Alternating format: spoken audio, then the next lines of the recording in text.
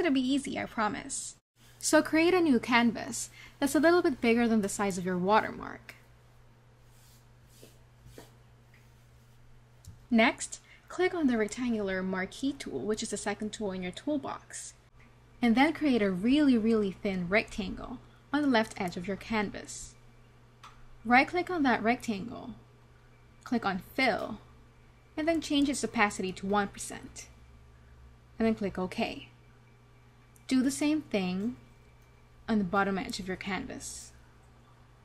Right-click, click on Fill, opacity is 1%. And then place your watermark on your new canvas. And then I'm going to save this as a new watermark. And I'm going to name it Watermark 2 on my desktop. And now that I have my new watermark, I'm going to repeat the same steps that we did earlier. I'm going to create a new action and name it Watermark 2. If I can actually type it.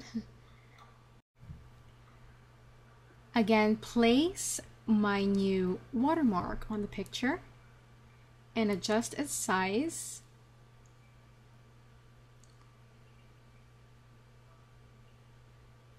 Place it in the middle for now. Click on the check mark or hit enter. And then add another step, which is to select all. Click on the move tool and then align the watermark to the bottom edge and left edge of the canvas. As you can see, the almost invisible lines that we added to our watermark using the rectangular marquee tool helped me maintain enough space between my watermark and the edges of my canvas.